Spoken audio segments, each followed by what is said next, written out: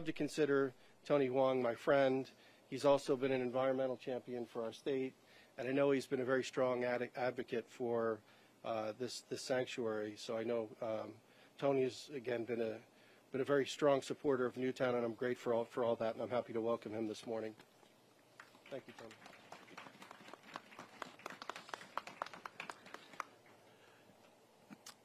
Thank you, Dan, and thank you, Pat Lodra, for your steadfast support of this town and a strong symbol of what this community is all about. I want to acknowledge all of you for being here today.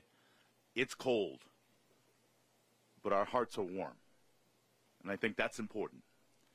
And it is truly important for us to acknowledge that today is a very important and solemn day. But it is also why this day was chosen for the groundbreaking. Because this sanctuary is part of a journey of healing. It is the goal of this sanctuary to create a haven for animals and for humans, to be able to seek sanctuary, for us to be able to have a pathway of healing. Now, the journey of healing is so different for so many different people. And I think this sanctuary provides that. It has no direct goal other than the fact that we are here to interact with our natural environment, our animals, but also to appreciate our presence in this good earth. And equally important is this sanctuary honors Catherine Violet Hubbard. We talked about the words of that she had spoken in regards to being kind, to caring for animals. Boy, could we use a lot of that kindness in this world. And that's what this sanctuary is all about.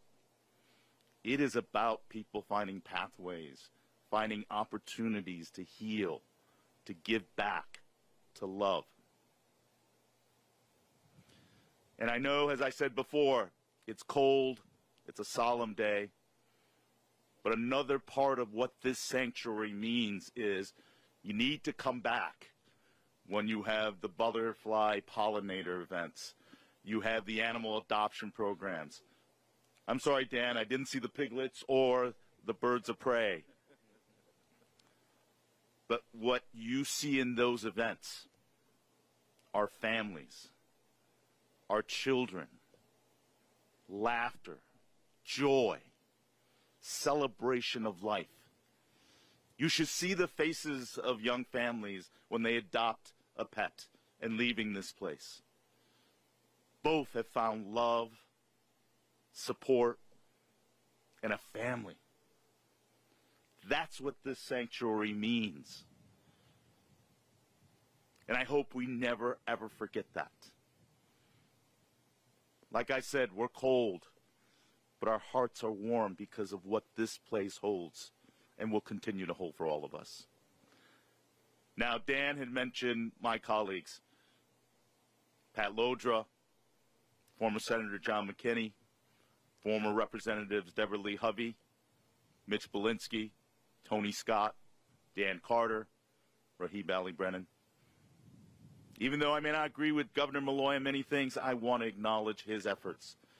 And Chris Smith and I spent many hours talking about how we needed to get this land conveyed. It's about people caring. It's about people working together. And there are countless people, volunteers, staff, donors that made all the difference in the world. You know, you always talk about success, not having people take credit. There were hundreds of thousands of people that made this day possible. And we want to acknowledge all of them by what I'm mentioning here. But we're all bound by one individual.